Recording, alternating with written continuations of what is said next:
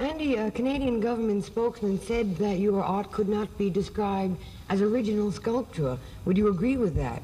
Yes. Why do you agree? Well, because it's not original. You have just then copied a common item. Yes. Well, why have you bothered to do that? Why not create something new? Because it's easier to do. Well, isn't this sort of a joke, then, that you're playing on the public? No. It gives me something to do. He was the most American of artists, and the most artistic of Americans. So American, in fact, that he is virtually invisible to us. We look at him, and knowing little of ourselves, learn little of Warhol, because he was us, in all our innocence, ambition, and insecurity. A hard-working Democrat, a churchgoer and businessman, a social climber, empire builder, and inveterate consumer. In Warhol, the simplicity of a typical American citizen and the simplicity of artistic genius are so intermingled that we cannot distinguish them, nor properly credit either his Americanness or his genius. Dave Hickey. I think he's a touchstone of the culture, and I mean more than painting and art history. I think he's a touchstone of the culture we live in, a touchstone for the entire culture of the post-war period. I think he is probably the most important artist of the second half of the 20th century, maybe the most important artist of the 20th century. If we needed to find a visual form to just distill what it's like to have been alive in the last 50 years, the image would come somewhere from the corpus of Andy Warhol. There is no way that anybody who is much younger than I am can understand how profoundly different the world before Andy and after Andy looked. You know, a supermarket before Andy looked one way, a supermarket after Andy looked another way. He literally changed the world, you know, and you change the world by changing what people look at, the priorities that they place on it. And so he changed the world, and the cultural consequences of that are really profound. He wanted it so much to be successful. He didn't want to be second rate or an underling in any way. And he didn't want to be first class or top rank either. He wanted to be a superstar. He wanted to do a big nova that would eclipse everything. That's all he could settle for if he was going to have any happiness in life. And it did happen, but the impact overall was what was important. And he would be willing to live an ordinary life as a person if he could have the experience of doing this impact on the culture. And it's not showing everybody that I'm important type stuff. It's like Zeus throwing a lightning bolt. It's the being able to throw the lightning bolt, not being Zeus, but being someone who has the power to throw lightning. That was the only thing that would satisfy Andy, and it happened. I think the reason why he has such staying power, and there isn't a proper understanding of him because he was so complex, yet he said he was so simple. But see, that was another dodge to really, because he's probably one of the most complex people I ever met. I think his greatest gift was immediacy, making you see in an unmediated way, just right there in front of you with a kind of absolute frontal clarity. I think that he had that, he had a feeling for it, and a grasp of it that was unique. In addition to that, curiously enough, despite the sort of a phasic, I never had an idea, I'm just Andy Warhol, I would say that Andy was one of the very impressive artists of ideas. His art always suggests something about life that can be formulated in philosophic terms. And I think he knew that. I think that just as he got the force of personality by withdrawing into his shyness and his personality, so he got the force of ideas by withdrawing from any active assertion of ideas and letting them happen through the medium of his art, through that medium of that immediacy.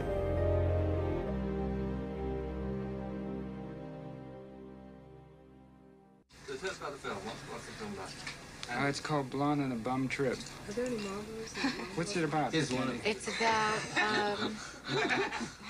a naive young lady who goes to Hollywood to make it big. One narrative would be the Marjorie Morningstar narrative. I think that Marjorie Morningstar was one of his early self-images. He must have signed certain works. Andy Morningstar. It's basically a girl from nowhere moving to somewhere. The star narrative, A Star is Born. I think that's the big narrative of Andy's life. From the very start, He was not who most people thought he was, or what most people thought an artist should be. Born on the eve of the Great Depression, a child of enormous transformation and change, at once strangely afflicted and strangely blessed, he would come of age as America itself finished coming of age, in the decades following the Second World War, as one of the greatest transformations in the history of modern culture took the world by storm. He was a ethnic Polish with a bad nose and St. Vitus dance and blotches, etc., who was gay and really, really swish and had a freaky mother and was bad with people, was probably dyslexic, a little autistic, maybe had Asperger's syndrome or whatever one of those things is. Yeah, and it would be really nice to become Lana Turner, and art let him do that.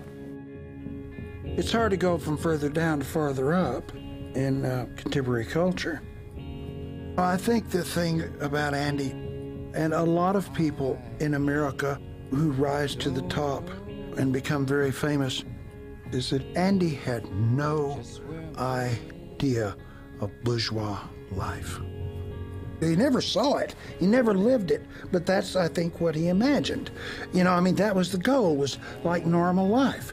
Never anything normal about Andy from the first to the last. You know, he's in the ghetto. He's hanging out with Liza. He's taking nude pictures of drag queens. You know, he's being shot by Valerie. Well, there's the fact that he was this poor boy from an immigrant family, from a very deprived immigrant family. His father had died when he was young, working against every disadvantage, who was carried to very considerable success on the strength of his talent alone. That's in itself very interesting. We say it should happen a lot. It doesn't always happen, but it happened to him. Warhol once said, everyone will be famous for 15 minutes. By the 60s, he'd become one of the most influential artists of his day, described by some as a genius for his work in pop everything art from a culture. charlatan to a visionary. He was America's high priest of pop. I mean, Andy understood that democracy and commercial culture were inextricable, I think. I mean, Andy's primary transgression was his primary gift, is that he was okay with commerce. And by just saying, yes, there, it's what I do, you know. World changed the world. In 3 astonishing years, at the dawn of the 1960s, Andy Warhol would turn the art world upside down and take American culture by storm. Radically revising the meaning of art and our sense of what a painting could be, he would take the idea of art in the age of mechanical reproduction to its logical extreme, permanently breaching the wall dividing fine art and commerce. Grasping as no one before or since the function of fame in a mass society, he would force us to confront and re-envision the world we live in, permanently transforming the way we see the world around us. Along the way, he would transform himself, rising from the humblest of backgrounds to become the most famous and famously controversial artist of his generation, at once fulfilling the promise of the American dream, and at the same time redefining it, reinventing it, and calling it into question. There's no way to really plumb Andy's instinctive selfishness. In other words, Andy did nothing but try to make the world safe for Andy. But in order to do that, he had to exercise such a profound cultural paradigm shift that, you know, there's no end. I know there's no end of the people that I know who were empowered and given permission and socialized, you know, on the occasion of Warhol's production, you know. You know, I mean, he issued this sort of nationwide permission that really freed America from World War II, in my mind. I mean, it really marks the beginning of the post-war period. Andy's idea that we all should be on TV, that we all should be famous for 15 minutes. All of this is just outrageous. You know what I mean? I mean, it is anti-elitist in the extreme. But it's also, you know, a new world. You know, I mean, the pop world was a new world. All of a sudden, you could see the idea that America could come together, you know what I mean? That there was that promise there. that vision of some kind of synthesis. It's straight people and queer people and rich people and poor people and movie people and literary people, and, you know, I mean, and it was all coming together. I think that Warhol's desire to film everything, or to tape everything, or to redact or reduce everything to some kind of artistic embodiment was a form of transubstantiation. I mean, I think his philosophy of art and of life was to take a possibly unbearable and chaotic reality and pass it through the looking glass of some medium, and ideally subject those raw data to as little manipulation as possible. Maybe not even be there behind the camera, or not even use one's hand, to essentially silkscreen reality and make it new.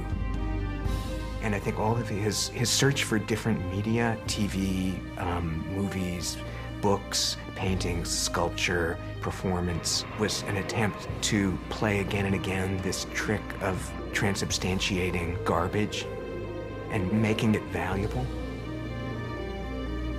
It is a fascinating fact that Andy was one of the visual artists, one of the great visual artists of his period, who dreamt of going to Hollywood.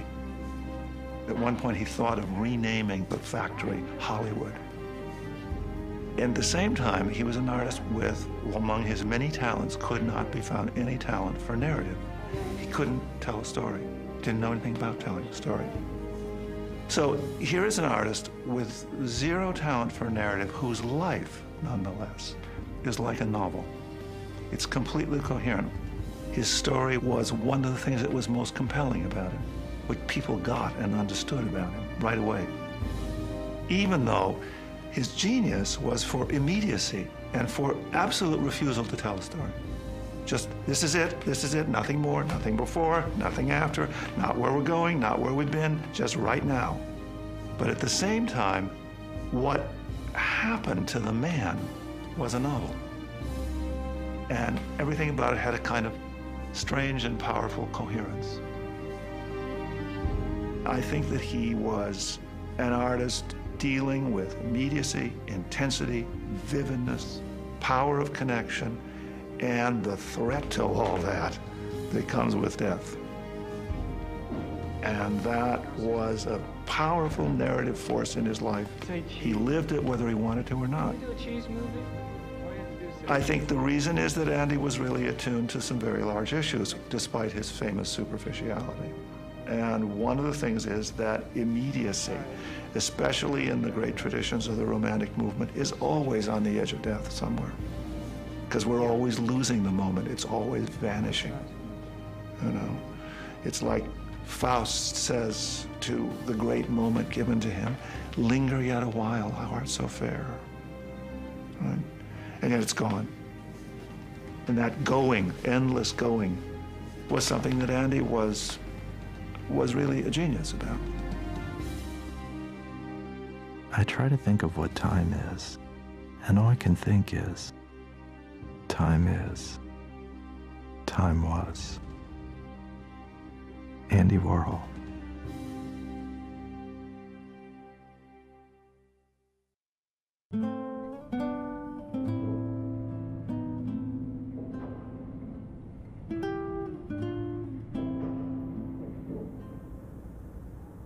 And his background, like everything else about him, was so odd and so vague. I mean, he came from nowhere, insofar as there is nowhere in Europe.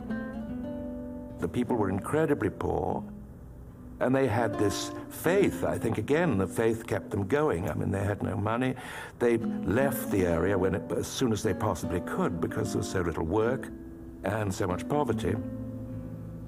His parents were from a part of Central Europe called Ruthenia, which is on the borders of what is now the Ukraine, Poland, Slovakia, and Romania. When they came to the United States, they lived in the Slavic ghettos, but as one of Andy's brothers said to me, we didn't really know what we were. We knew we weren't Polacks, we weren't honkies, which is their word for Hungarians. We spoke this language called Slavish, they'd call it. Basically, Andy grew up in something that looked like and felt like and acted like a Central European ghetto, completely surrounded by America. You know, I mean, that is, if you've been in that neighborhood in Pittsburgh and you've been in Czechoslovakia, you know, physically, that's the same place. And if everybody's talking Slovak and everybody is living in village ways, and then you're totally surrounded by all of this iconography and everything, you've got to both see the connections and see the differences. And I think that Warhol understood the power of that. He had that sort of romance with America, but just the giant distances, you know. He was born Andrew Warhol on the 6th of August in the summer of 1928, in the tiny low-ceilinged bedroom of his parents' house in Pittsburgh, the third and youngest son of Andre and Julia Warhol, hardworking immigrants from the heartland of Central Europe. One of his first childhood homes, in a working-class slum strung along the polluted waters of the Monongahela, was the worst place I've ever been in my life, he later said.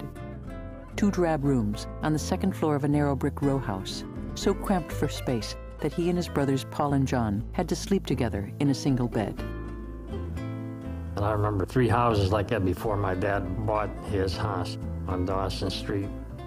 First thing, Andy was 6 years old, and he asked me, is there a yard? Because we didn't have no yard where we lived before. We lived like in 2 rooms with an outside toilet. Then he says, is there a bathtub in that house? I said, yeah, we got a whole bathroom in there, yeah. He was real happy about it. I gave my dad a lot of credit coming over here, didn't know the language, and he saved up enough of money that he bought that house cash, $3,200, I still remember. All through the Depression, his mother Julia, a strong-willed, idiosyncratic, deeply loving woman with a knack for drawing and a beautiful singing voice, helped bring in money any way she could, cleaning houses for $1 a day and making floral bouquets from tin cans and crepe paper, which she sold door to door for $0.25 apiece. I still remember her when we were small. We didn't have no radio or TV to keep you quiet, and in the winter, she'd tell us to come in the kitchen and she'd say, all right, somebody draw a picture of a cow, you know, and then the one that draws the best picture will get a prize. So what she did, she bought the Hershey bars for nickel, real big, you know. Andy would always win, you know. She says Andy had the best picture, you know. She had a lot of influence on Andy, you know.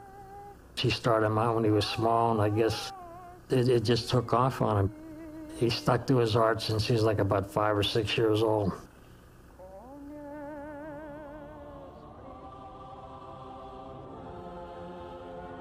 Every Saturday night and Sunday morning, Andy and his mother made the 3-mile walk to St. John Chrysostom, a small Byzantine Catholic church filled with incense and lit by candles, where they sat through the long services conducted entirely in Old Slavonic, which always began with an exorcism of the devil. Andy, as a little boy, was taken by his mother to Vespers, a Saturday night ceremony service, and then 3 masses on Sunday morning back to back. And they have this iconostasis, which is a grid, these screens that cover the altar and only opened up during the communion service. So he was 8 hours a week looking at this iconostasis, a little child, you know, taking it all in. And what he was seeing was a grid of portraits of the saints, very 2-dimensional, with gold leaf backgrounds, and perhaps 9 on either side, maybe 18 altogether. I mean, which is so much like his work, you know, especially his portraits. They've got this simplicity and this sense of color and this iconic quality that comes right from that sort of Byzantine, Eastern Rite kind of art.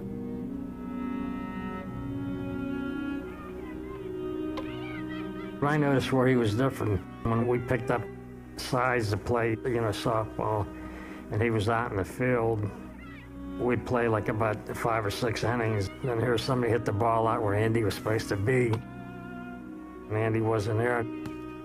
He was sitting in front of, on the steps in front of the house, and he was drawing pictures of like flowers and butterflies. And that's where I noticed he was different, you know. From the very start, it was clear to both Andre and Julia that there was something different about their youngest child. Pale-skinned and frail-looking, bright-witted but high-strung, and prone to accidents and ailments of every kind, he refused to take part in rough-and-tumble games, from an early age clearly preferred the company of girls, and was so excruciatingly shy that he was often unable to enter a room where his own family had gathered, curling his hand around the doorway instead to show off pictures he was particularly proud of. Not long after his 8th birthday, he contracted the illness that would permanently alter the course of his childhood, when an episode of rheumatic fever developed into a severe case of St. Vitus dance, a disorder of the central nervous system characterized by extreme and often frightening mood swings and by uncontrollable spasms of the arms and legs. School, challenging from the start, now became a nightmare for him. The disease made it difficult to tie his own shoes or to talk without slurring his speech. When he tried to write on the blackboard, his hands shook so violently that his classmates erupted in gales of laughter, sending him back to his seat in tears. He eventually had to withdraw from school entirely and be confined to bed for months. I always had a theory about Andy and his work, and I don't know where it came from. He got this wonderful idea that there was something remarkable about staring at something for a long time, which is probably what somebody does who's awfully lonely in his life. He always said that he had 13 nervous breakdowns before he was 13 years old. And I would think that one of the things that happens to somebody like that is to try to keep yourself sane. You stare at an object, you somehow concentrate. And I've often thought that you can look at something like that and bring qualities to it that, because it's such a common object, you sort of don't even think about.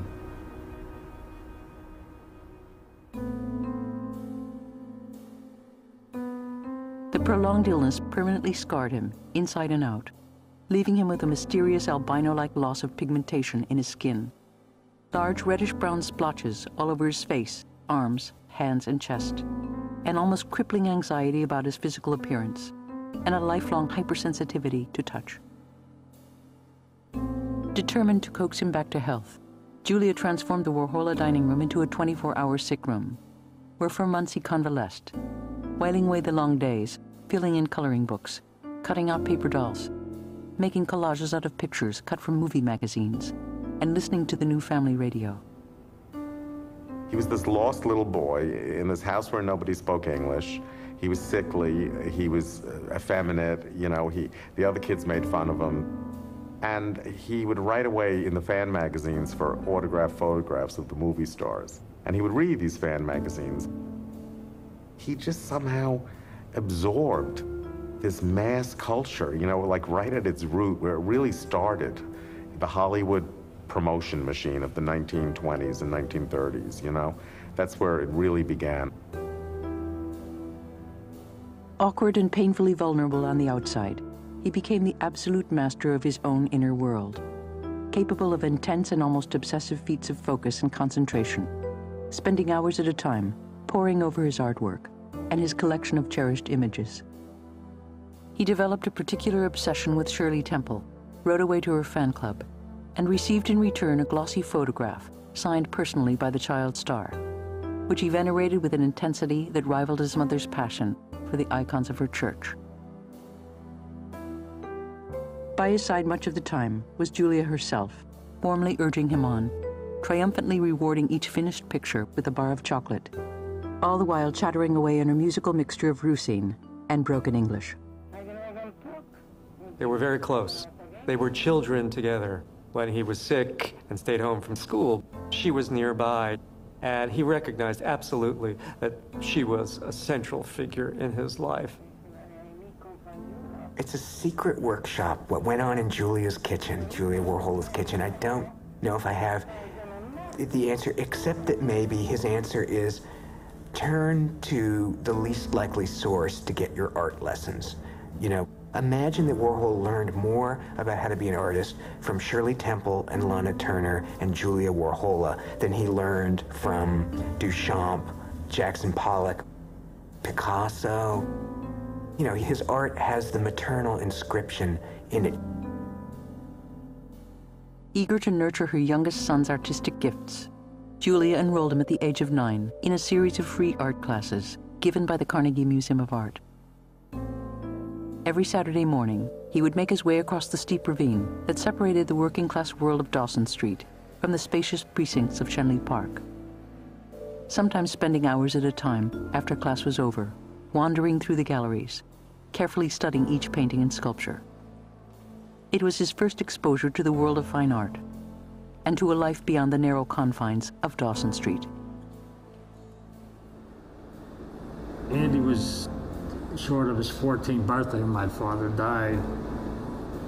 He was on a job in West Virginia, and they were moving some heavy equipment, and there was a spring that was in the summer, and all the men drank the spring water, and here it was contaminated. They didn't know it.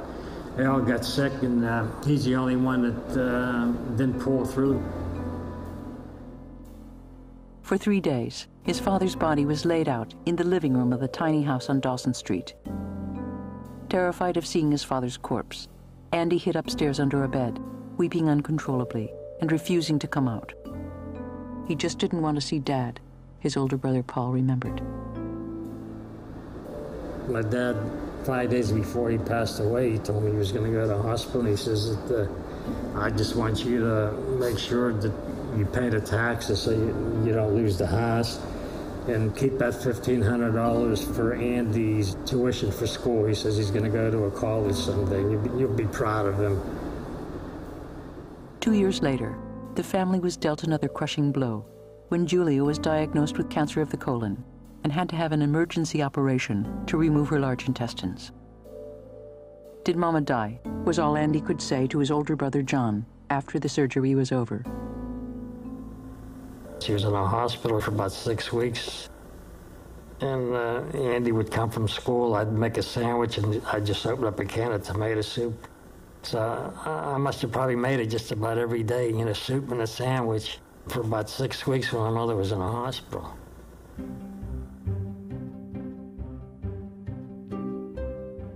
In the end, André Warhol's confidence in his youngest son's gifts would not prove unfounded.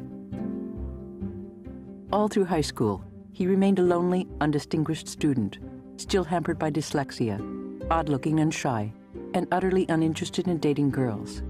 A disinclination Julia stubbornly refused ever to acknowledge or come to terms with. But he astonished his teachers with the dedication he brought to his courses in drawing, and by his senior year had become an assured draftsman with a special gift for portraiture. A more talented person than Andy Warhol I never knew, one teacher remembered. He was magnificently talented. Shortly after his 17th birthday, on August 6, 1945, the day the first atomic bomb was dropped on Japan, he enrolled as an art student at Carnegie Tech, his way partly paid by the postal bonds his father had set aside for him. The baby in a class of returning veterans, many 4 and 5 years his senior, he was remembered by one teacher as a small, thin boy who had a great talent for avoiding personal contact. Threatened with expulsion after failing to pass a daunting first-year course called Thought and Expression, he worked furiously to redeem himself over the summer, speed-sketching street scenes in the increasingly fluent style he had begun to make his own. The remarkable drawings helped convince the faculty to reinstate him, and that fall brought him the Institute's coveted Lyser Prize, which carried with it a $40 award, the first money he ever received for a work of art.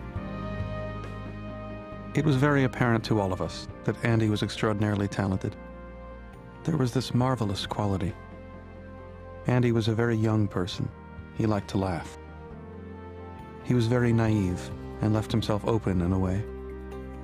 He was like an angel in the sky at the beginning of his college times. But only for then. That's what college gets rid of. Philip Pearlstein. Still painfully self-conscious about his looks, and especially about his prominent acne-blemished nose, which had prompted his brothers to give him the nickname Andy the Red-Nosed Warhola. He confided mainly in women, never spoke about his sexual interests. Like most of his peers, was not yet sexually active, but was quietly assumed by most friends to be homosexual. I think Andy had this indefinable quality of the holy fool, utterly unlike any other human being. I'm not saying he was in touch with God or anything, but he just was different. As I say, very passive. Things happened to him.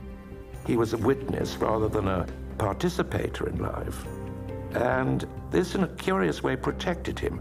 I always felt that there was some kind of divine protection of Andy. I mean, he was delicate, fragile, vulnerable in lots of different ways, but there was this sort of curious iron faith that kept him going. I think Carnegie Tech, in some ways, both sharpened Warhol's skills, but also gave him something to push against. I mean, he really didn't follow the course at all. He wasn't a follower, mostly because he had a very different idea of what he wanted to do. The other thing that he discovered, which was a really radical invention for him, was the use of what's called a blotted line technique. What it is, of course, is to take ink and to make a drawing on one paper and take another piece of paper and blot it on top. It's really a monoprint, essentially. And in finding that technique, Warhol found a key to something. First of all, he could make many images from one drawing, the fundamental basis of his career.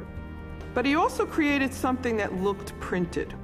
And that's very different than just the original line. This became a technique that he experimented with throughout his career.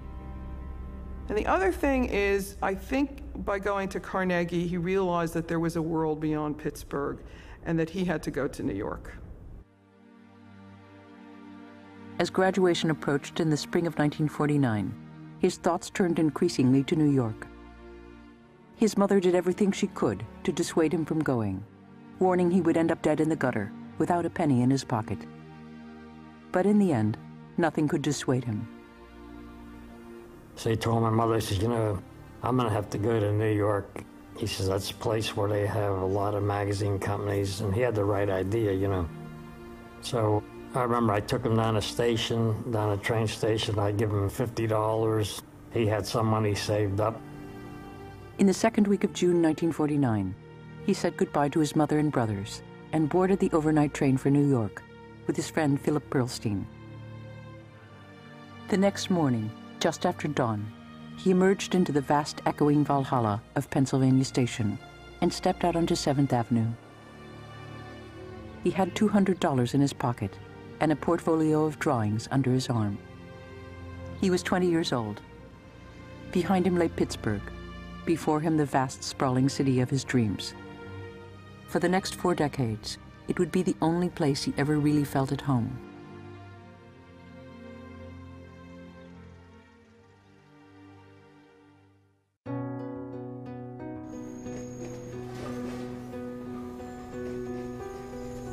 You have to remember that in the art world, the strength up until the Second World War, and for 100 years, the strength was in France.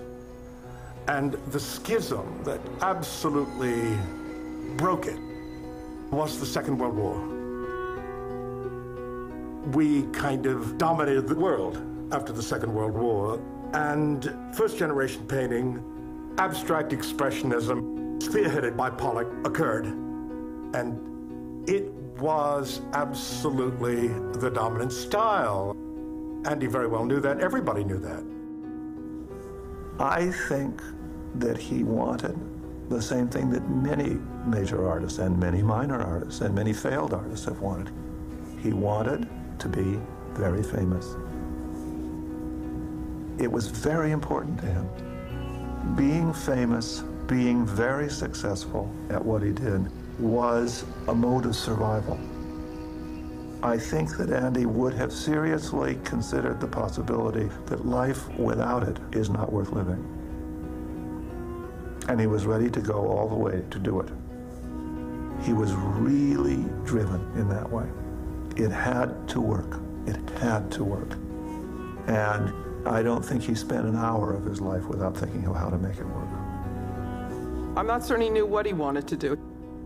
He was young, he had a talent, he had to make a living. I think that he always had admired what fine artists were. He certainly knew, the difference between what a commercial artist was and a fine artist was. When he arrived in '49, it's of course the moment that Jackson Pollock is being portrayed in Life magazine as the famous Jack the Dripper. And it's quite interesting in that sense that there's almost a notion of a kind of, I don't want to say superstar, but, you know, certainly that was not an insignificant thing, and I'm sure it impressed Warhol in that way. He suddenly saw that maybe an artist could be as famous as a movie star. But like Perlstein, he came up in a generation that didn't believe you could make a living off of being a fine artist, so you had to do something else. And of course, the very first job he gets is to work for Glamour magazine, where he's hired by Tina Fredericks, who was the art director, illustrating shoes for an article prophetically called Success is a Job in New York. Few people ever rose more swiftly in the cutthroat world of commercial art than 20-year-old Andy Warhol from Pittsburgh. In the third week of June, 1949, he moved into his first apartment in Manhattan, a grimy, roach-infested sixth-floor walk-up on the Lower East Side, the first of many he would share with friends over the next 2 years. The next morning, he made his way to the headquarters of Condé Nast Publications on Madison Avenue, where he presented his portfolio to the art director of Glamour magazine, Tina Fredericks. I greeted a boy with a big beige blotch on his cheek, possibly going up to the forehead. He was all one color, weird. There seemed something other-earthly or offbeat, different for sure, elfish, from another world. He had a breathy way of talking. His voice was slight, unemphatic, whispery, covered over with a smile. Struck by the quality of her visitor's drawings, Fredericks gave him a sample of shoes to draw as a test assignment. 2 months later, his first published drawings ran in the September 1949 issue of Glamour magazine. When the typesetter omitted the final A in his name, he made no effort to correct it, and for the rest of his life called himself simply Andy Warhol.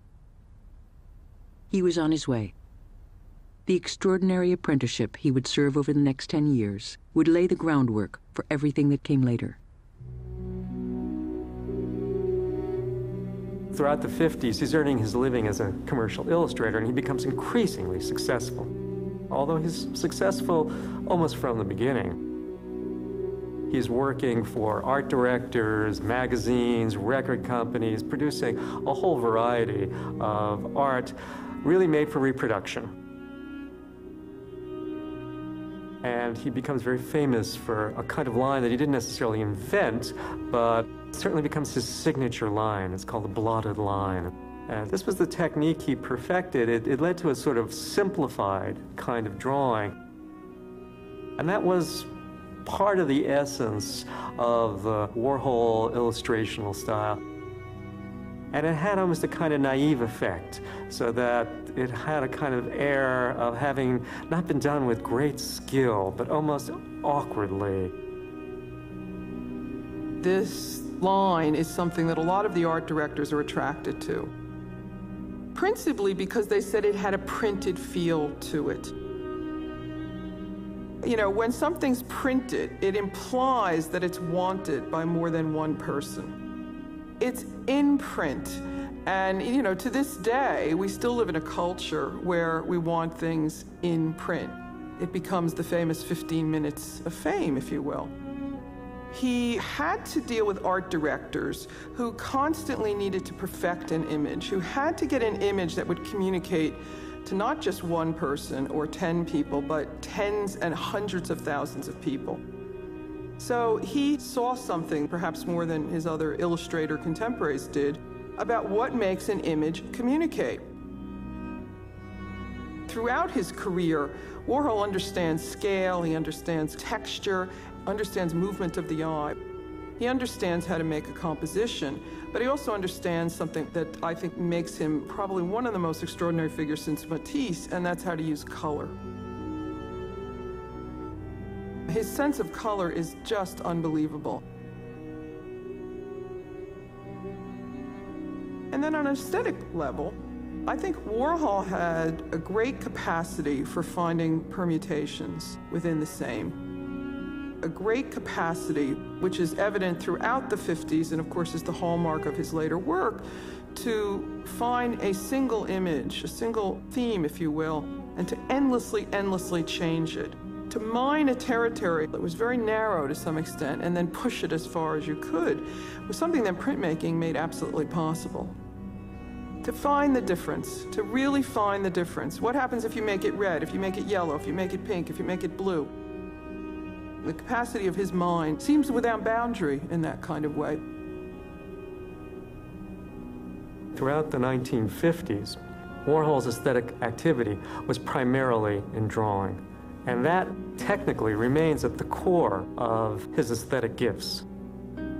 He was a brilliant draftsman, utterly brilliant and highly developed draftsman, and became better and better at it. We think over the course of the 50s, we haven't cataloged or counted them yet, but there must be thousands of drawings.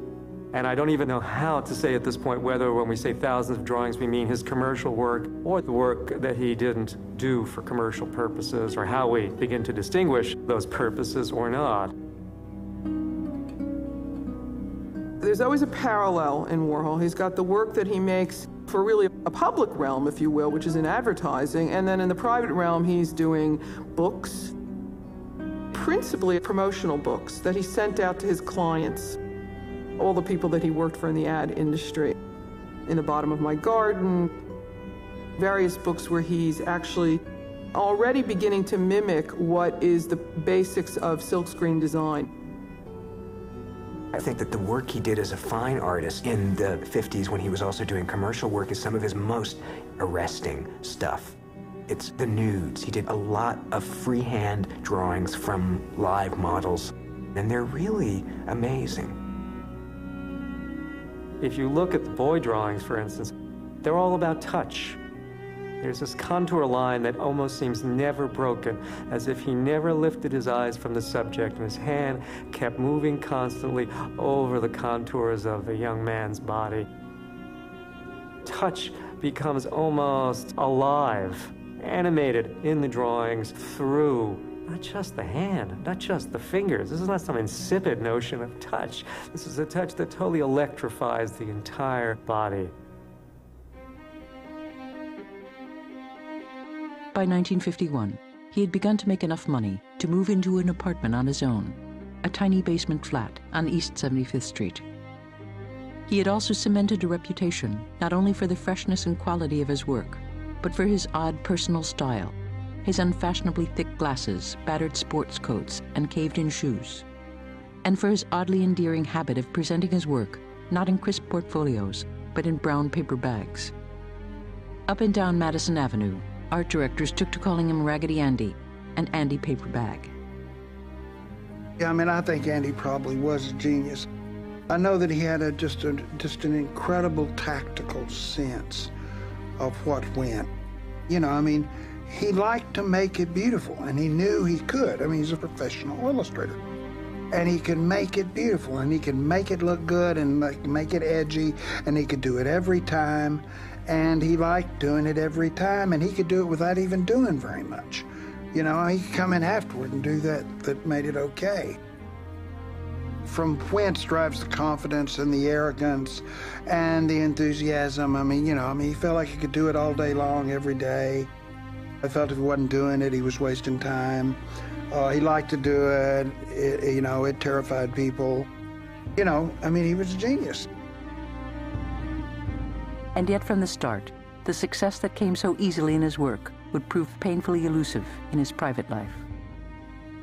He was over 25 in 1953 when he had his first tentative sexual encounter with a picture clerk he had met at the New York Public Library named Carl Willers.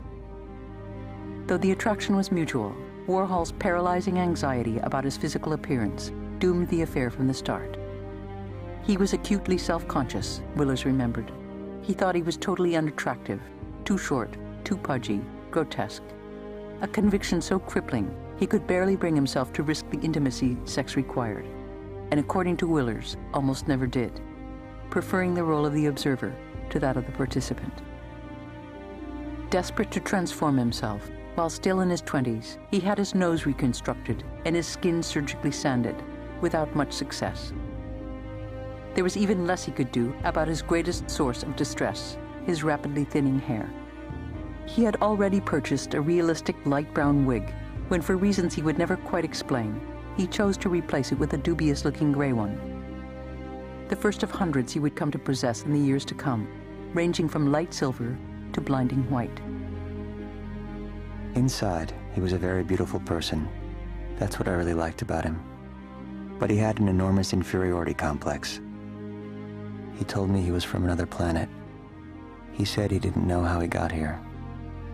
Andy wanted so much to be beautiful, but he wore that terrible wig, which didn't fit and only looked awful. Charles Lisenby. Even stronger than his craving to transform himself physically was the obsession that had haunted him since childhood, his hunger for fame and dream of becoming a star. Not long after moving to New York, his obsession found a new object to attach itself to. In 1948, Truman Capote's first novel was published. It was called Other Voices, Other Rooms, and the photograph of Capote on the dust jacket became utterly notorious. Warhol was so taken with this photograph that he began to write fan letters to him. And then when he moved to New York, he began to telephone him, write more, and essentially stalk him. He wanted everything that Truman Capote had. Blonde looks, ubiquity, fame, verbal powers, precocity. Truman Capote was the literary Shirley Temple, really the child star. And so Andy sort of wanted to be Truman Capote. In fact, there are stories of him trying to actually be mistaken for Capote, believing that somehow he looked like Capote or could begin to look like Capote. I remember the stories about him and Truman. He hung around Truman's front door, so to speak, and wrote little notes to him. Happy Wednesday, happy Thursday, happy Friday. I think Truman was sort of put off by this after a while. Capote, for his part, simply ignored the mounting pile of mail from his obsessed admirer, whom he dismissed, he later said, as one of those hopeless people you know nothing's ever going to happen to. Just a hopeless, born loser. As far as I knew, he added, he was a window decorator. Warhol was stung to the quick by the rejection, but turned the humiliating episode into the occasion of his first art exhibit in New York, which opened on June 16, 1952, under the title 15 Drawings based on the writings of Truman Capote. None of the pieces sold.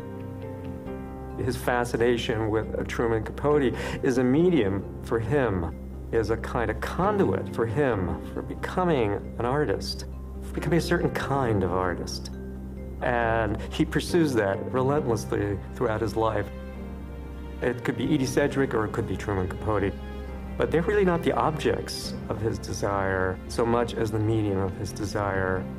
Central to all of it was his art, was how you create yourself, how you transform yourself. Whatever you are deep down, it's how you become what you become. He was still recovering from the Capote disaster in the spring of 1952, when the doorbell rang one evening in his second-floor apartment on East 75th Street. Down on the steps below, he found his mother Julia carrying 2 heavy suitcases, an armload of shopping bags, and the news that she had sold the family house back on Dawson Street and come to New York to live with her youngest son. At least until he found a nice girl, she said, settled down, and started a family. Worried about how his mother would fit into his new way of life, Warhol reluctantly agreed to let her stay, just until he got a burglar alarm, he said. In the end, the two would live together for the next 20 years, until just before her death in 1972. During that time, though he would keep her largely screened from public view, and never fully outgrow the embarrassment he felt about her broken English and old-world ways, he would come to depend on her, both for her housekeeping skills and her artistic sensibility, often pressing her into service, coloring in and hand-lettering his commercial prints, as well as the private drawings and handmade booklets he sometimes gave out to clients. She won an award for a record cover design as Andy Warhol's mother. She copied in her wonderful handwriting prose text about a street artist named Moondog for a prestige album cover, and on the album cover it said Andy Warhol's mother. Almost immediately, the advantages of the arrangement became patently clear. With Julia around to manage the household and help out with his art, he was free to work even longer hours, increase the number of assignments he took on, and bring in more money than ever. Andy was doing illustrations at that time, but very successfully working for a very famous ad agency, making really quite a lot of money, and he was celebrated as a graphic artist, but enormously interested in the art world. You cannot be famous as a commercial artist. You're known in the field, right, no matter how successful. And he hungered for fame. Eager to find a larger audience for his distinctive private drawings, he took his portfolio to dozens of galleries around the city, but no one would take his work. I was well known as a commercial artist, he recalled, but if you wanted to be considered a serious artist, you weren't supposed to have anything to do with commercial art. He had given a group of paintings to Philip Pearlstein to take to the Tanninger Gallery, which was a cooperative gallery that all the Abex painters were involved with. A series of paintings of boys kissing boys. And Philip Pearlstein, I must say, as a good friend, brought them there. And of course they, thought this was just absurd. Everything about his work, its figural style, commercial provenance, and homoerotic edge, doomed it in the world of fine art, which had been dominated since the end of the war by the sternly anti-figural precepts of abstract expressionism. By the 50s, abstract expressionist painting was very much the house style. It was very much the national style. It was very much the international style. And it rested, of course, on three things, perhaps. Its abstractness, its absence of a knowable or recognizable image, on its visual painterliness, but most important, on its revelation of the interiority, the soul, the spirit of the artist. Great art was supposed to be like that, was supposed to be about that. Warhol's art was quite visibly not about any of those things. Although I think it's very much about the artist as well. I think there was a sense, the myth, whether it was true or not, the myth was that the abstract expressionists were a set of tough, hard-drinking heterosexuals. And here was Andy, this shy, fey homosexual.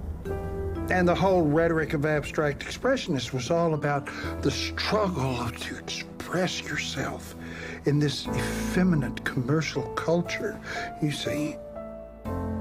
In the end, the only places willing to show his work were a fashionable ice cream parlor on the Upper East Side called Serendipity that also served as a meeting place for gay men, and a little-known gallery right next door called the Bodley, where in the winter of 1956, a sample of his boy book drawings went on display without attracting a single customer. Oh my God, Warhol lamented. Bombed again. His love life, meanwhile, was faring no better.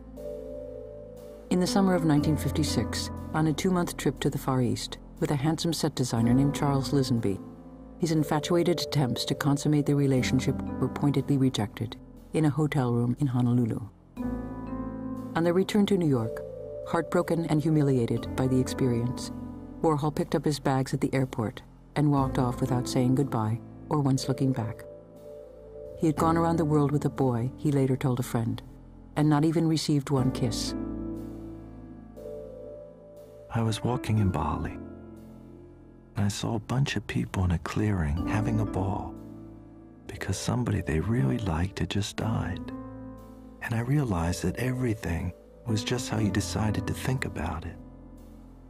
Sometimes people let the same problems make them miserable for years when they should just say, so what? That's one of my favorite things to say. So what? I don't know how I made it through all the years before I learned to do that trick. It took a long time for me to learn it, but once you do, you never forget. Well, people say that Andy stopped caring after that. It seems a little bit like a myth. It meant that he gave up his sentimental strategies of the 50s in favor of a colder, more mechanical style in the 60s. I think he realized that he could master the world by seeming not to wish to master it.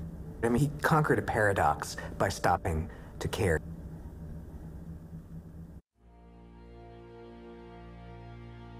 As the 1950s came to a close, Warhol's career seemed to have reached a kind of impasse, personally and artistically. By 1959, after 10 years in New York, he was without question the most well-known, highly paid, and sought-after commercial artist in the city. Before the year was out, he would purchase an entire 4-story townhouse on Lexington Avenue on the Upper East Side, installing his mother in the basement and filling the upstairs rooms with his burgeoning collection of fine prints and paintings, including works by Picasso, Magritte, Miro, Klee, and Braque. By then, however, a crucial transformation had begun to take place in his own work as an artist, the harbinger of far more radical changes that would soon begin to sweep across the landscape of American culture in the 1960s. That the torch has been passed to a new generation of Americans. There's going to be a new movement and a new kind of person, he repeatedly told his friends. And you could be that person. They always say that time changes things, he added, but you actually have to change them yourself. In the months and years to come, as one of the most dramatic and eventful decades in the history of American culture got underway, the force of those changes would catapult Warhol to the very center of the art world, dramatically transform the meaning and practice of art in America, and alter forever the way people grasped the world around them. These things happen periodically in the culture. You know, human culture and planetary culture is organic. It goes through refreshing periods, then it gets stale. So what you call like a revolutionary thing is really just a new, fresh plant growing up, you know, and pushing the other aside. And the coming together in the 60s of the stars, New York as the center of the art world, a new generation of American artists who were really brilliant and geniuses and ingenious, all struck. I think that's one of the things that people forget, is that real paradigm shifts in the art world completely redo it. Just as the world of the abstract expressionists destroyed all the previous galleries, destroyed all the previous dealers, marginalized all the culture as it exists and put themselves in power, so the world of pop and minimalism did the same thing. It wasn't just new artists, it was new dealers, new collectors, new everything. Andy understood that you don't change the art, you change the society, you know, and it's what art does. I mean, part of the function of art, I think, is to change society, but it can only do that by changing art society. The first distant rumblings had come in the winter of 1958, when a 28-year-old painter named Jasper Johns sent shockwaves rippling through the art world with his first one-man show at Leo Costelli's gallery on East 77th Street. Featuring hand-painted images of everyday objects, the show was an instant sensation and sold out almost overnight. 2 months later, Jasper Johns' close friend and lover, Robert Rauschenberg, had his own one-man show at the Costelli Gallery, featuring images drawn from newspapers, magazines, street signs, and advertisements. At a stroke, the fortress of abstraction had started to crumble.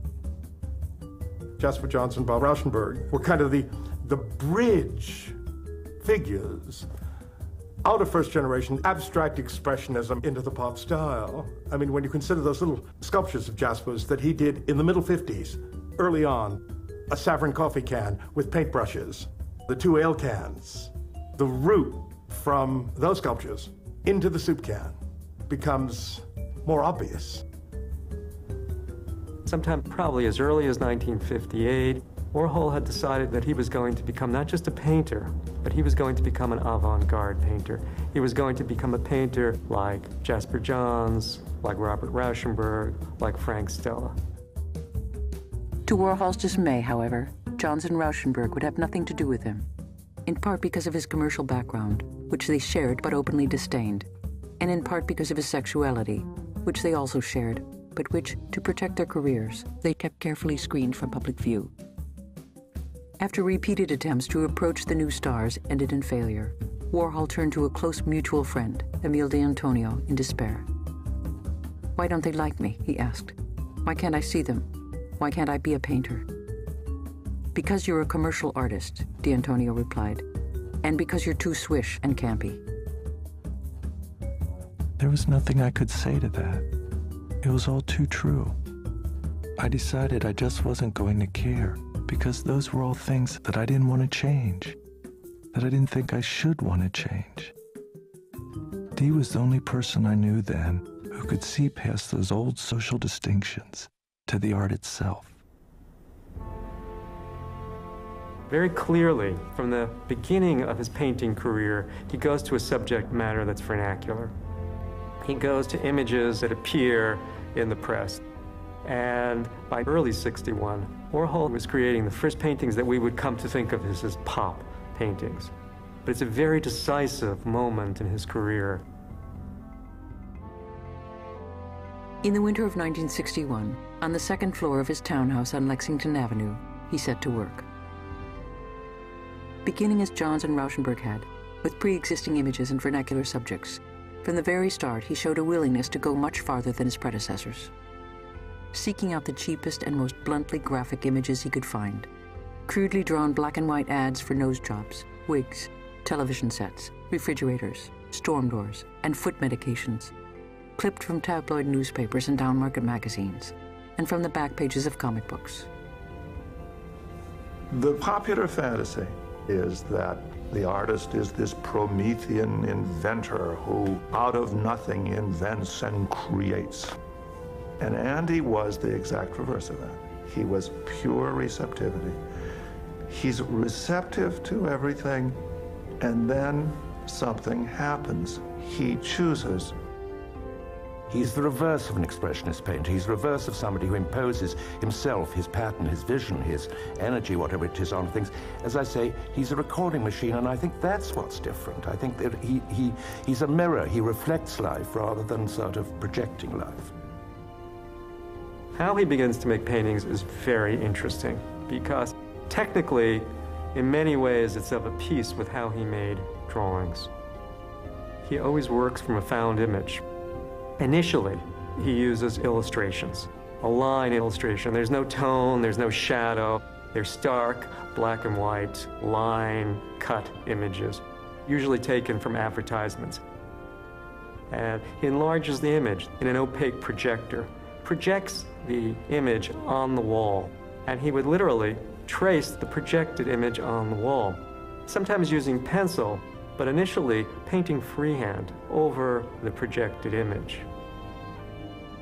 I mean, I think he was steeped in film culture and the culture of products and consumption, and he was populist enough or common enough or grounded enough to take that realm ultra seriously.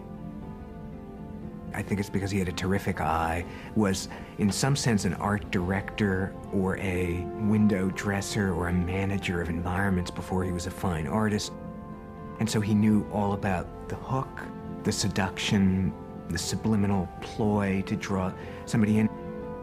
And he had done a lot of research in American looking, American desire.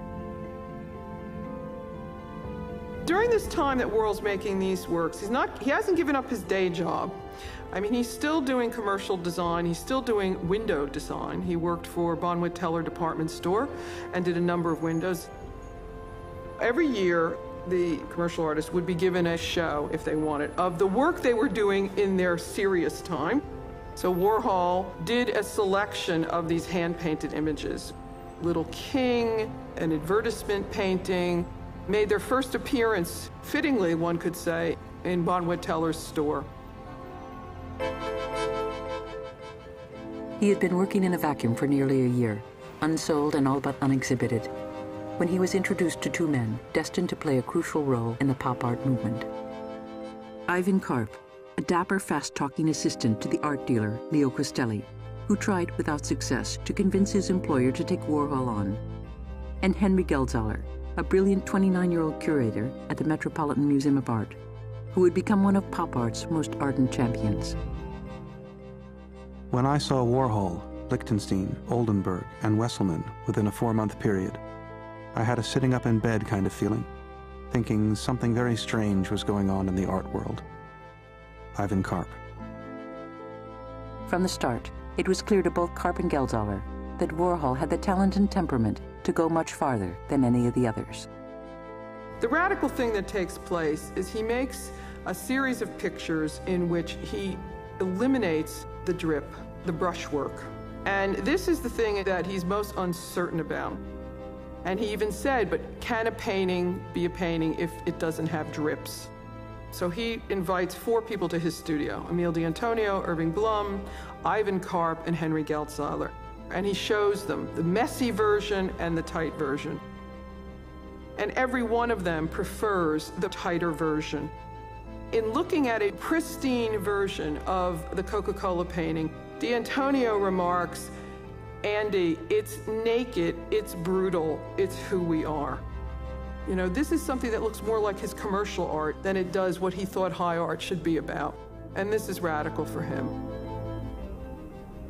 By 1962, he's virtually expunged all brush marks from his painting.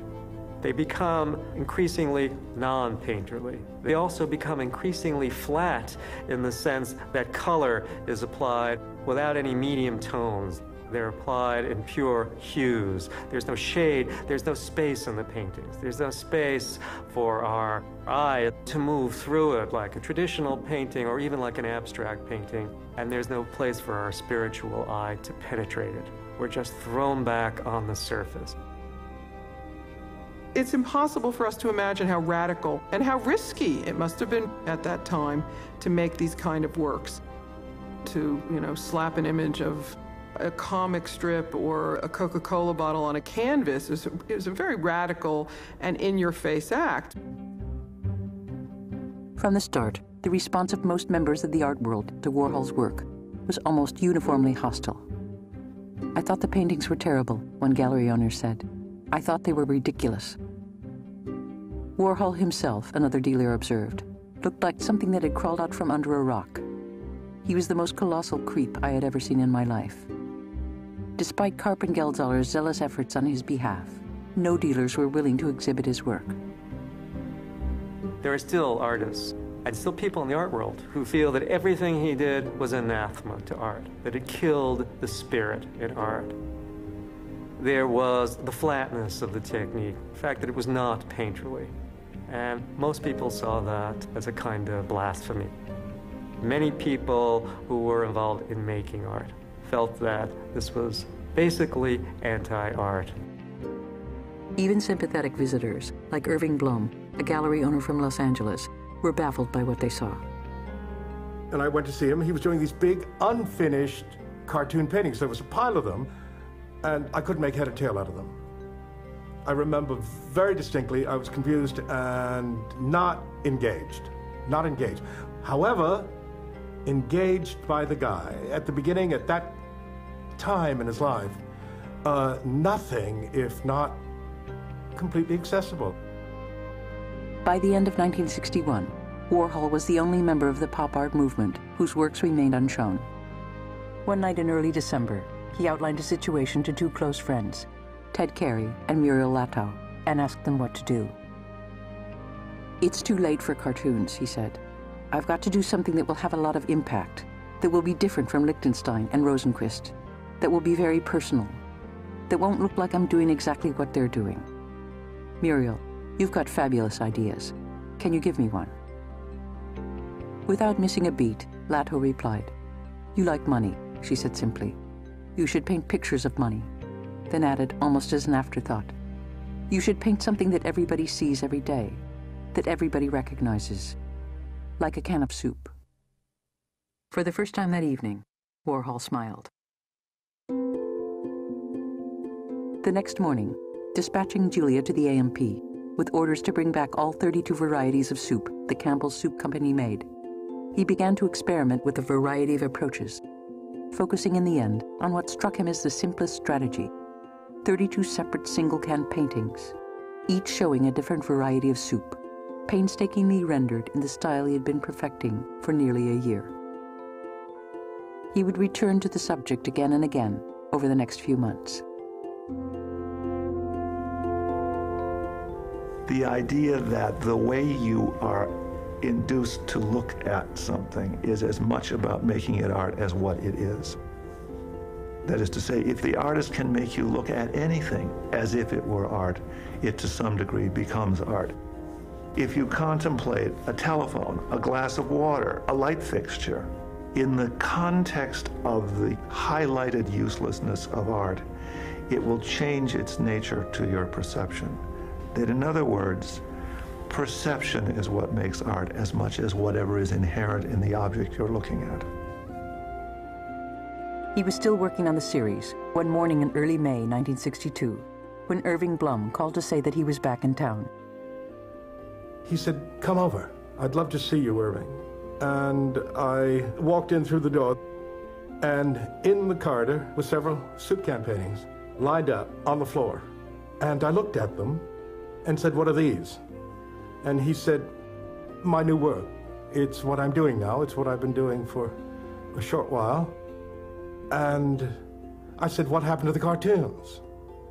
And he said, "You know, Irving, I went to Leo's gallery, and Ivan Karp showed me some transparencies. And there's a guy doing these cartoons in a much more finished way than I was doing these cartoons of mine. In any case," he said, "I had the idea for these soups, and it's what I'm working on now." He said, "There are 32 varieties of Campbell soup, chili beef, chicken, consomme, whatever." And he said, "I'm going to do 32, then figure out what I'm going to do next."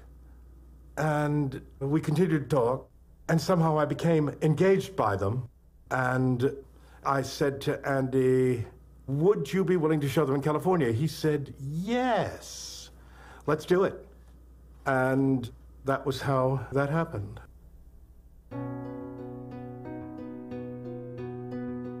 The soup cans would prove to be the turning point of Andy Warhol's career, providing him with the unmistakable artistic signature he had been looking for. That month, as he prepared for his exhibit at the Ferris Gallery in July, Time magazine ran a full-page article about the pop art style, ridiculing the movement, but featuring a photograph of Warhol himself, standing in front of one of his paintings, pretending to sip Campbell's soup from a can. Over the next 3 months, as the fame he had longed for all his life began to build and grow, he would make the most important artistic breakthrough of his career, one that would permanently fuse the form and content of his art and give it permanent, lasting power. There's something that almost never varies in Warhol's work from August of '62 until the day he dies, and that's the use of the photograph and the silkscreen technique. It's consistent throughout the '60s into the '70s and beyond. Of course, he had always been intimately involved with the world of reproduced images. And certainly by '62, he's very involved with this notion of repetition, with the image repeating again and again within the painting. We call it seriality. There's the frame of the painting, and then there's the repeating image of it.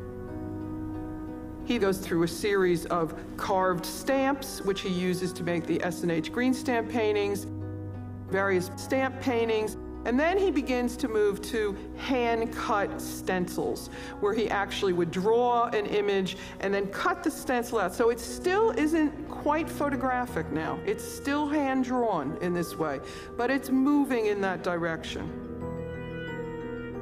Following the suggestion of his assistant, Nathan Gluck, he began sending out his drawings to be photomechanically silkscreened, a commercial technique that involved transferring an image onto a fine meshed screen through which ink could be pressed to produce an infinite number of copies. You get the same image, slightly different each time, he remembered. It was all so simple, quick and chancy. I was thrilled by it. The first silkscreen paintings probably come from as early as April of 1962. These silkscreens were from illustrated material. He wasn't using photographs. He was using an illustration of a Coca-Cola bottle and of dollar bills, and he had to draw the dollar bill. He sent that to a silkscreen maker, and with these silkscreens, he made his first silkscreen paintings. By the summer of '62, the technique evolves. It evolves from drawing to the photograph. He learns that he can actually have a photograph reproduced photomechanically onto a silkscreen. As best as we can date it, Warhol says his first photo silkscreen painting was a painting called Baseball, and then the movie star paintings followed shortly afterwards. The paintings of Troy Donahue, teen stars, Warren Beatty, Natalie Wood. That is the radical departure. Once he wed that silkscreen with the painting, once photography became embedded within painting in a way it had never been before, he never goes back to using those other techniques again. And this sets up a completely different way for him to operate and, in a sense, makes evident the source materials that he's been using all along. And this is fundamental. He marries form and content in a way that's inextricable. You cannot pull them apart. By the time you get to the silkscreen image and you actually look at something that exists in the culture through reproduction, exists in his painting as reproduction, you cannot tear it apart. And of course, that's the thing that really makes for great art. He pushed the language forward. That's the thing we want from great artists. And Warhol did that. On July 9th, 1962, Warhol's Soup Can Show, his first major exhibit as a fine artist, opened at the Ferris Gallery in West Hollywood, to scanty sales, and at first, a deafening silence from the critics. Zero. There was no critical response. I mean, the most entertaining critical response came from a guy called David Stewart, who had a gallery 3 doors away from where my gallery was, and he went to the local Safeway store, bought 20 Campbell soup cans, put them in the window, and said, buy them more cheaply here. In other words, 27 cents. But people were mystified or dismissive. But because the gallery was serious, people thought about them. But having more to do, I promise you, more to do with me and my reputation than with the paintings themselves. That was the mistake that was made. In the end, something about the provocative paintings seemed to touch a deep and powerful chord. Here was an image, Henry Geldzahler declared, that became the overnight rallying point for the sympathetic and the bane of the hostile. Warhol captured the imagination of the media and the public as no other artist of his generation. Andy was Pop, and Pop was Andy. Most critics dismissed the paintings as a vulgar joke, but a young writer named John Copelands, founder of a new journal called Art Forum, praised them as the greatest breakthrough in art since the ready-mades of Marcel Duchamp, half a century earlier.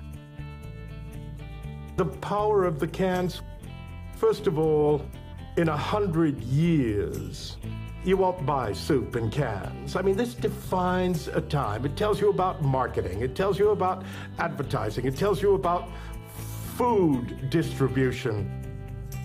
And I always found them, as I sat looking at them from time to time, for lack of anything else to do, complicated.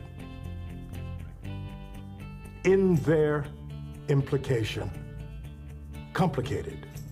And I find them to this day complicated in their implication. That was his genius. That was his genius, I think.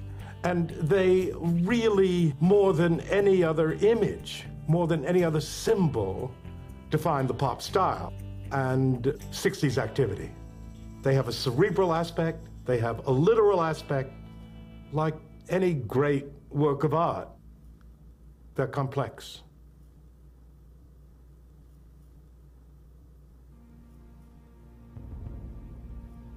After 10 days or 2 weeks into the exhibition, I called Andy and I said, the experience of living with the work has been so powerful to me for reasons I can't even tell you. I'm just struck by the paintings, Andy, in a way that I couldn't imagine at the beginning. But I can tell you that I think they're really powerful, and I think they're terribly important. And I'd like to keep the set intact. He said, Irving, they were conceived as a group, and he said, I'd love it if you could do it. And I said, I can promise you this, Andy. I can promise you I will never break them up. I will keep them intact. And I can also promise you, I don't know how we're going to do this, but I can promise you that one day they'll go to a great museum. I said, what will I have to pay you for the group? And he said, $1,000 for the 32 paintings. And over a 10-month period, I sent him $100 a month until I got to the end of it. Well, I can tell you exactly what they're worth now. I sold them 6 years ago for $15 million, intact, to the Museum of Modern Art, and they have them intact, just as I promised. In addition to the 32 paintings, which I showed in California, Andy did 4 or 5. One of them was auctioned off 2 nights ago at Christie's, the single painting, for $2,200,000. So, when you consider I had 32 times 2 million, plus the fact that they're intact has a value, my guess, and I don't think I exaggerate, would be a value of, I think, $100 million. In other words, I think they're invaluable. They're invaluable. They're irreplaceable and invaluable.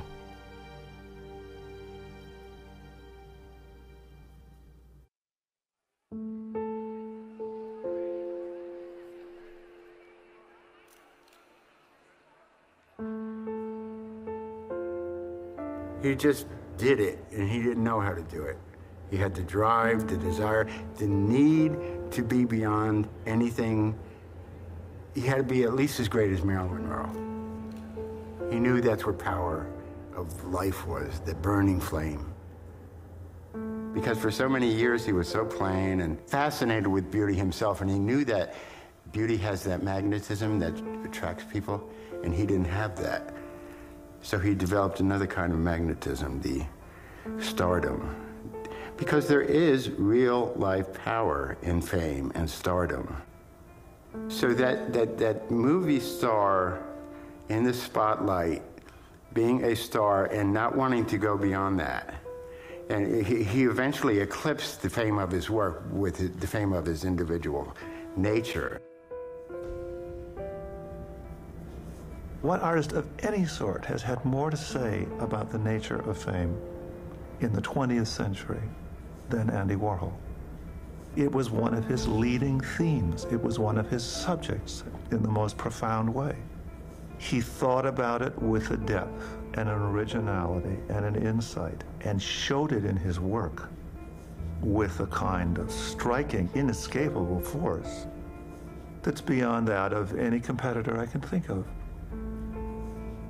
In addition, he was constantly focusing on what struck him as beautiful. He was an aesthete. He was somebody who was interested in what was beautiful. And what was beautiful shone for him. To shine like a star was to be beautiful. So beauty and fame went together in his mind. I think, in addition, it was a kind of immortality, a way of keeping going, of keeping the moment so it wouldn't vanish on you and disappear and be lost.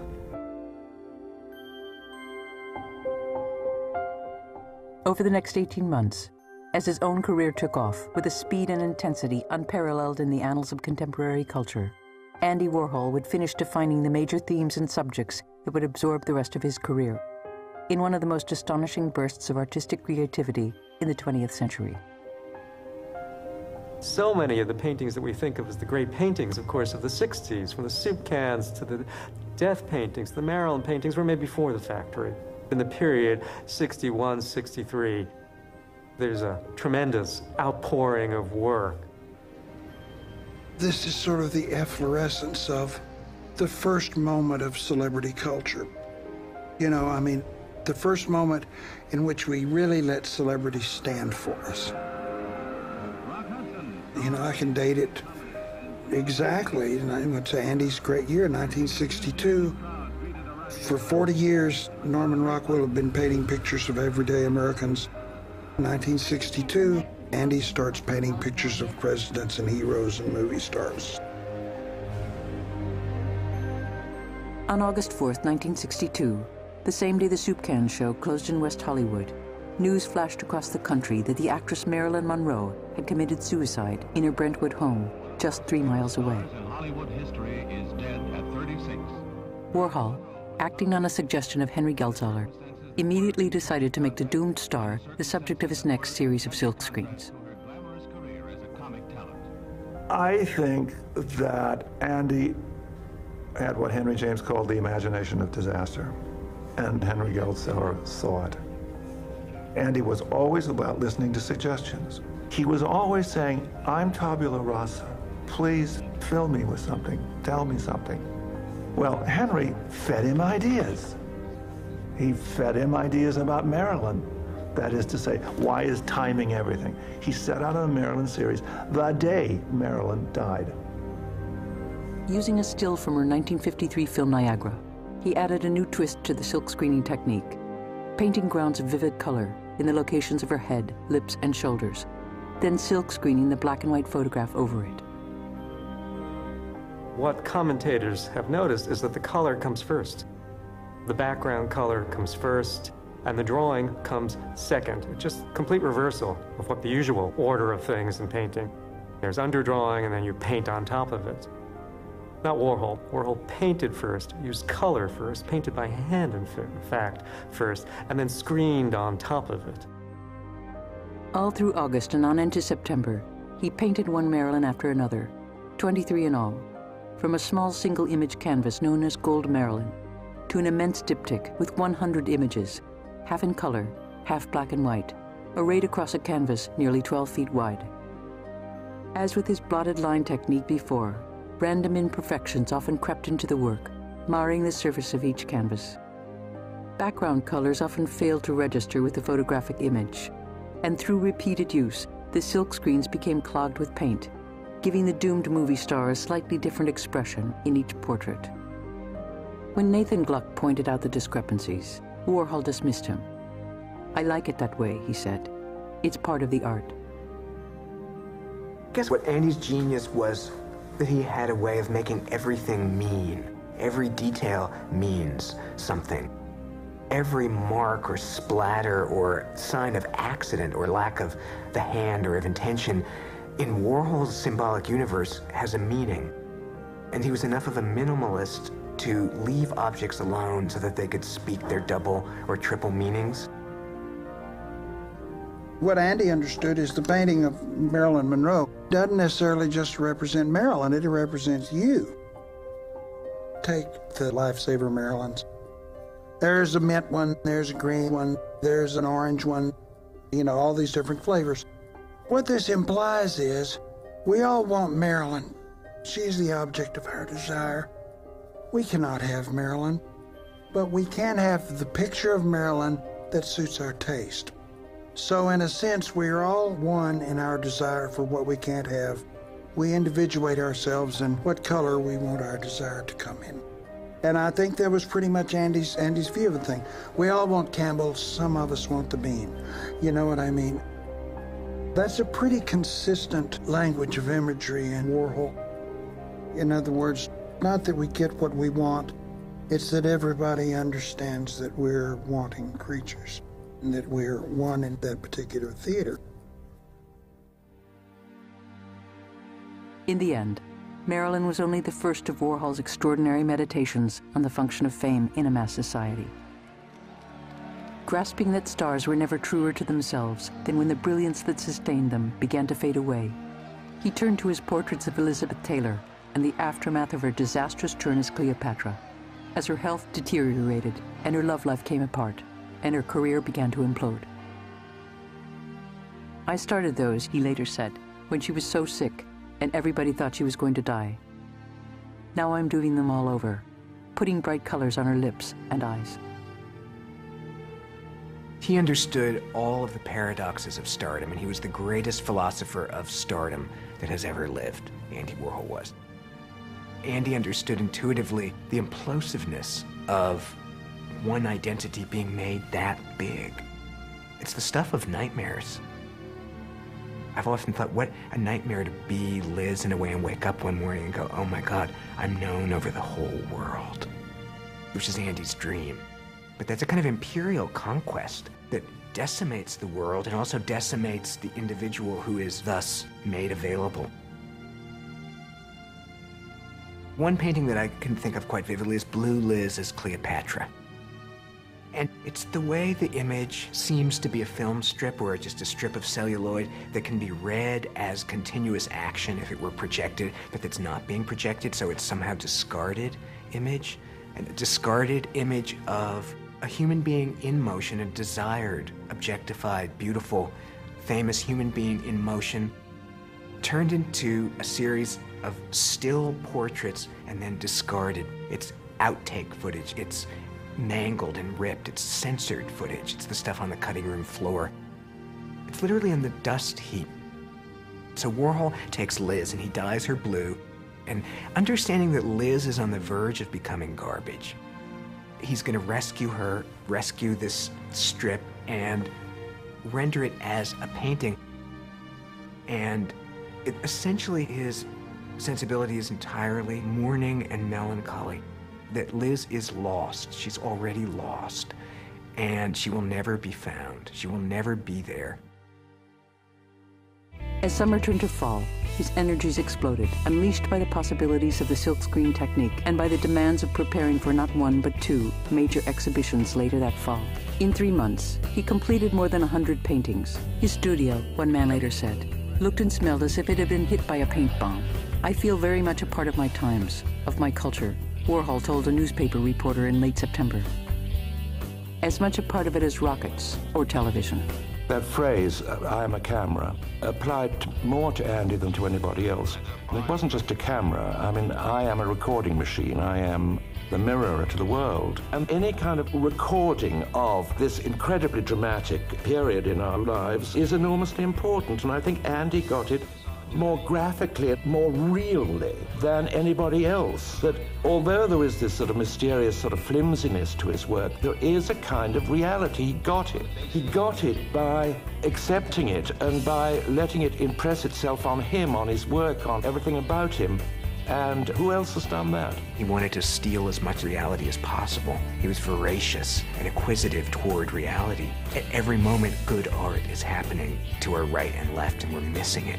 On October 31st, 1962, the first group show of the pop art movement opened at the Janus Gallery. 1 week later, on November 6th, 1962, Warhol's first one-man show in New York opened at the Stable Gallery on West 58th Street and took the world by storm. Gathering together 18 of his best paintings to date, it established him almost overnight as first among equals in the pop art movement and as one of the most important figures in contemporary American art. Henry Geldzahler, Ivan Karp, and Emile D'Antonio were all there, vindicated in their tenacious belief in his talent. Leo Costelli stood in a corner, his eyes narrowed, acknowledging that he had been profoundly mistaken about Warhol's prospects. Alone amidst the revelry and high spirits, Warhol himself seemed distant and withdrawn, remaining in a corner of the gallery for most of the evening, his face unusually blank. His eyes were soft, expressive. They were the eyes of a fragile night creature who has discovered himself living in the blaze of an alien but fascinating world. Even critics skeptical of his earlier work now began to acknowledge the sheer pictorial power of the new images. Warhol's paintings, the writer Ron Sukenik declared, represented America's first real break with European ideals. The images of Marilyn, he added, were about as sentimental as Fords coming off the assembly line, each one a different color, but each one the same as every other. We were seeing the future, and we knew it for sure. We saw people walking around in it without knowing it, because they were still thinking in the past, in the reference of the past. But all you had to do was know you were in the future, and that's what put you there. The mystery was gone, but the amazement was just starting. I think Andy wanted to be remembered by history. He wanted to be the most important artist of his time. He wanted to be Picasso. He was kind of obsessed with competing with Picasso on many levels. I think his motivation was part superficial and part frivolous, personal, and part very noble in a way, you know? He really wanted to record the times. He really wanted to figure it out. He really wanted to leave something.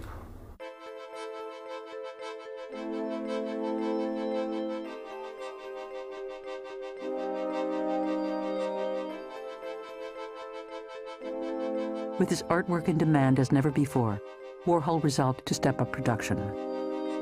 In January 1963, he moved his studio from the parlor of his townhouse, no longer large enough to accommodate his larger paintings, to the third floor of an abandoned red brick firehouse a few blocks away on East 87th Street.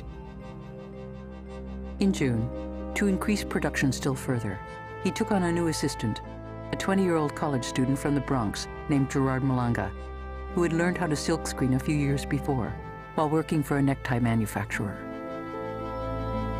The more you look at Warhol's work, the more you look at Warhol, the more you see a mind constantly engaged in the studio.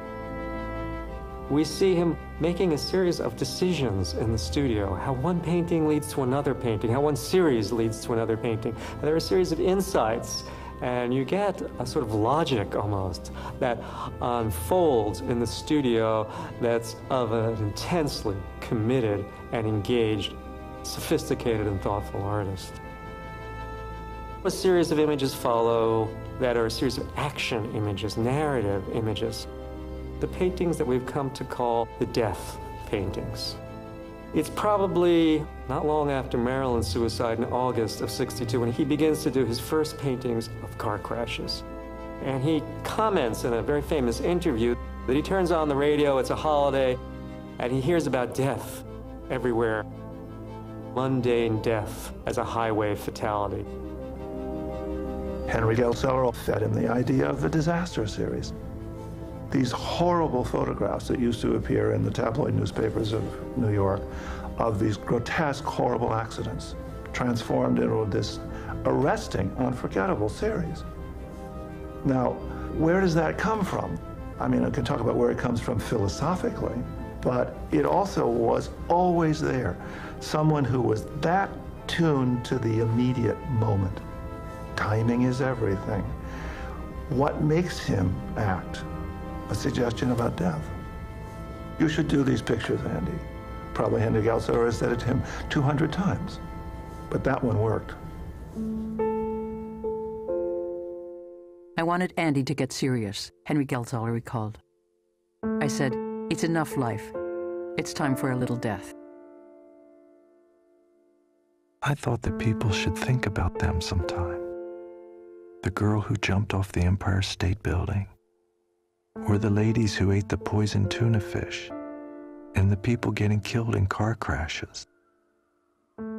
It's not that I feel sorry for them. It's just that people go by, and it doesn't really matter to them that someone unknown was killed. So I thought it'd be nice for these unknown people to be remembered by those who ordinarily wouldn't think of them.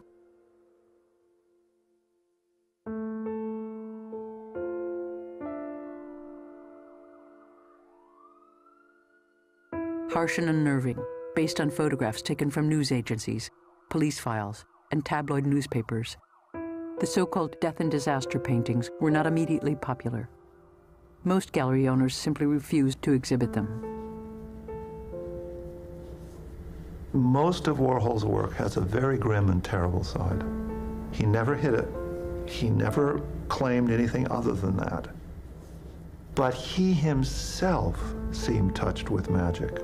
He had found a way to overcome these tremendous, obvious liabilities and flourish in this culture and be someone who seemed like he had put himself into the realm of the blessed.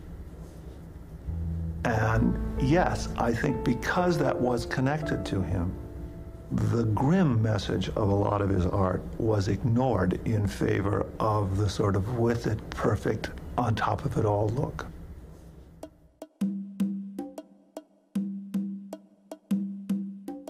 Andy's attitude toward women was very complicated. He admired them. He wanted to be one. He wanted to be involved in their creation. Ethel Skull 36 Times was the most successful portrait of the 1960s. It was a new kind of look at a single human being from 36 different points of view, obviously influenced by cinema and television. He was creating an image of a superstar out of a woman who could have been any one of a series of women. Henry Geldzahler. In the summer of 1963, he embarked on his first commissioned work, a portrait of the art collector Ethel Scull, based on a series of photographs he had made of her wearing outfits by Yves Saint Laurent. I had great visions of going to Richard Avedon, see, having magnificent pictures of me taken, and then he would do the portrait. And so he came up for me that day, and he said, all right, we're off. And I said, well, where are we going? He says, down to 42nd Street and Broadway. I said, what are we going to do there? He says, I'm going to take pictures of you. I said, for what? He said, for the portrait.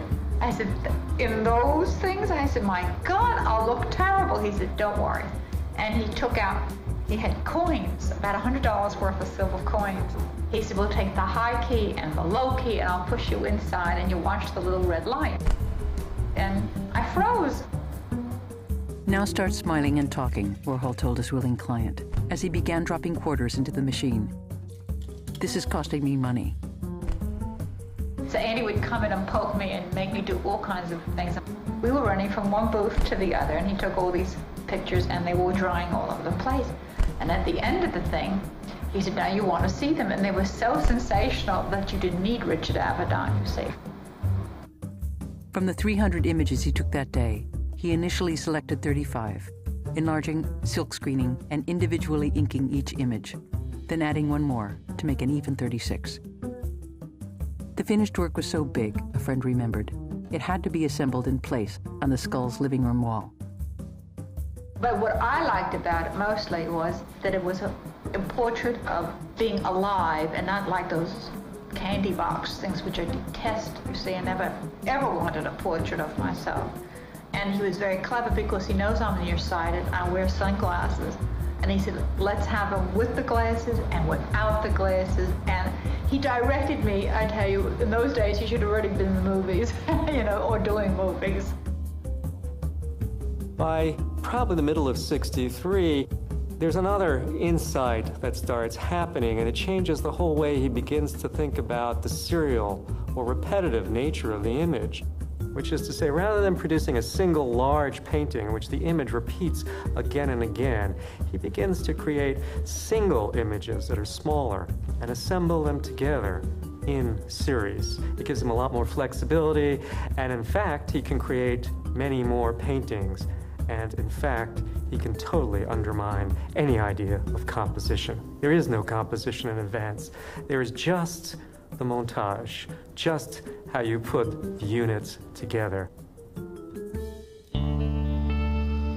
Increasingly now, his interests were moving towards film.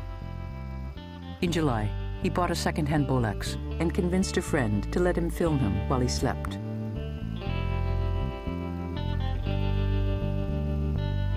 That fall, Irving Blum asked him to put on a second show in Los Angeles. He said, for the '63 show, why don't we ring the gallery with Elvis's? And he said, you have a space behind the gallery. We can show Liz Taylor portraits, which I'm doing now, back there. So it would be a kind of a dialogue between these two people. And he said, I think it might work very well. And I told him I thought it would be brilliant. And at a moment, a big coffin-like crate arrived, and it was an unbroken roll of Elvis images. And I called Andy and I said, how do I handle this? And he said, you cut them. I've sent you another crate of stretcher bars.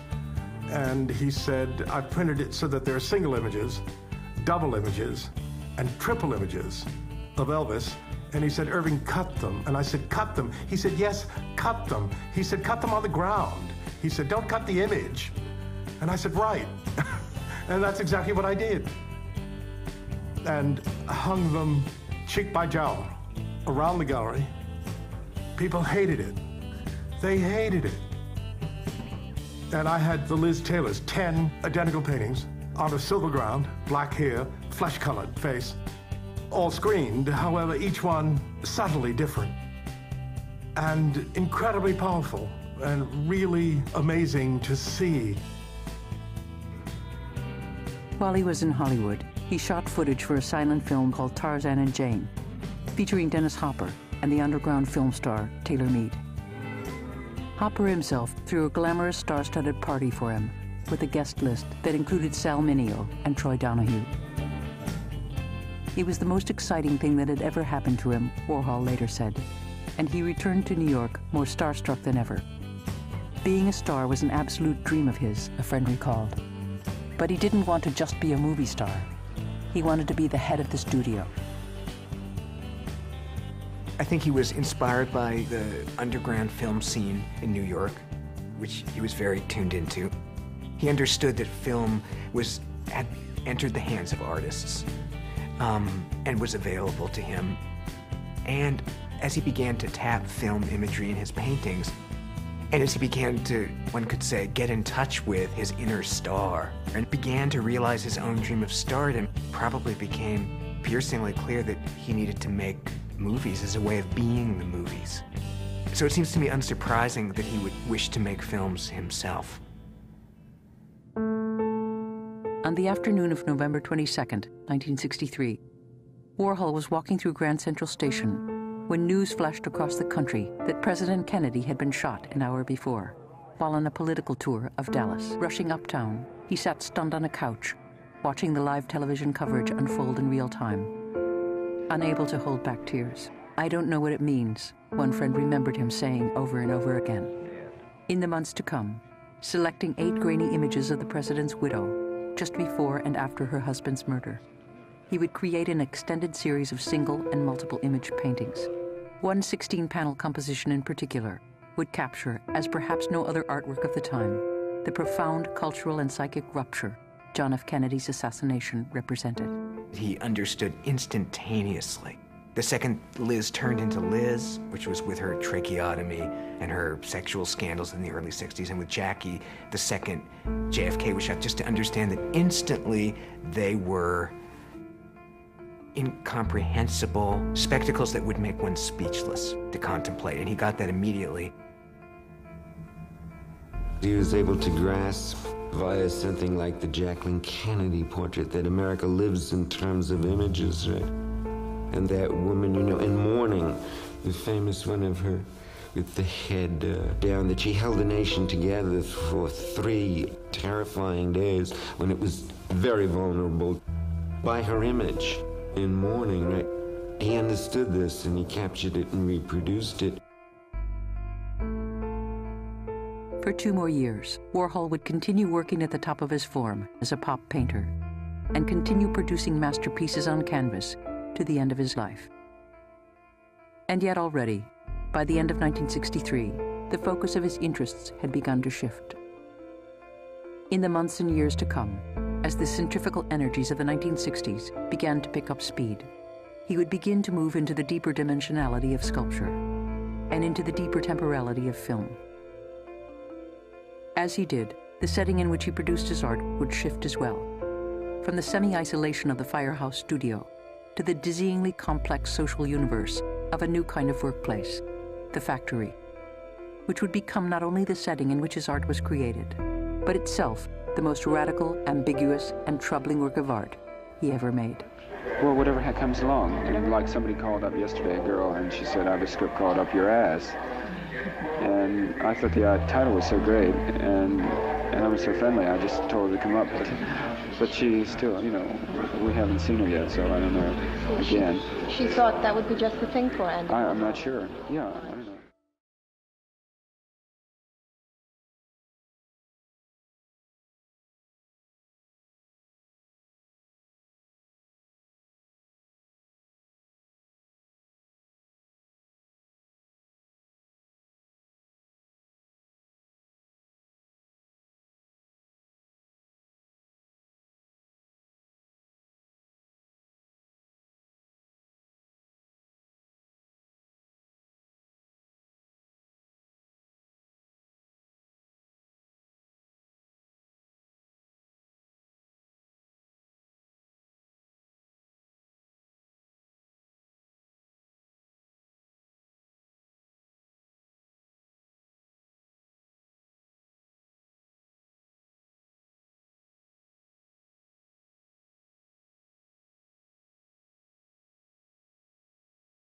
Does it matter to you that this is so, that they feel one way rather than another about you? I don't really understand. What do you mean? You should just tell me the words and I can